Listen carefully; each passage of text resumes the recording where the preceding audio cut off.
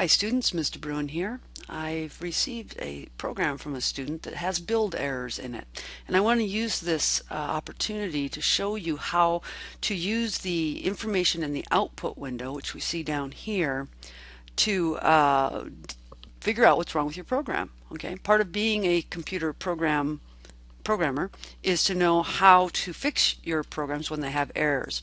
So this is one of the Mad Lib programs that we've been working on, and if I go ahead and press the F5 key, it asks me if I want to build it, and I say I do. And when I do, I get this build error. Okay, and usually on this you just go ahead and say no. You don't want to go ahead and run it. We're going to look at the output window now. It says here, tells you a little bit about when the build, what program was being built, and what's the name of the file it's trying to run. And then the next two lines are crucial.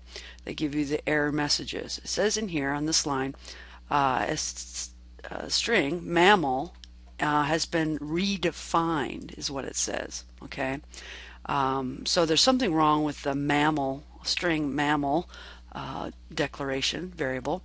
And on the next line it also says C declaration of mammal, and it wants you to take a look at that. And so I come up here, and sure enough, the very first string that's been declared as a variable is called mammal. But it said something about redeclaration. It was redeclared. Well, that makes me think that maybe there's something wrong with this mammal string. And if I look through here, sure enough, I look down here on line 24, and the variable mammal has been declared again. And you can't do that. You can't declare the same variable twice.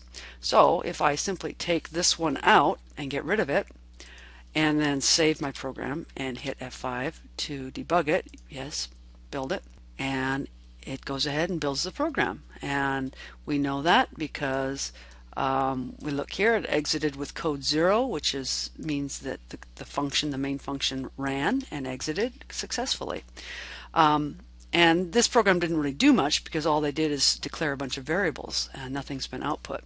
So if I come in here now and take some code that I prepared ahead of time just to test this program, and I put it in here at the end of the main function, basically I'm just prompting the user to input the name of a mammal, and then I'm going to input whatever they write in the keyboard to that variable mammal, store it there, and then output it in a string like this. Just say you entered such and such. Okay, then we'll see if we can actually get some output from this program. I'm saving it, hitting F5, building, and debugging.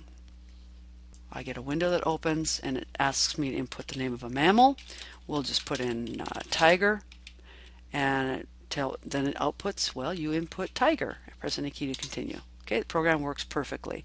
So what I'm trying to show here is this was a fairly simple error that you could easily discover if you had this kind of error simply by looking in the output window. Okay, the output window is there to give you meaningful information back, particularly about errors that you're having, and you need to use that information to decipher what might be wrong with your program.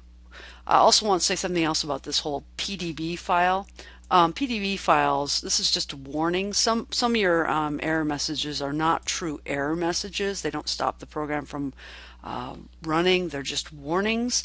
And a lot of these ones that we see in here about the kernel and all these different things, most of the time can be ignored. Okay.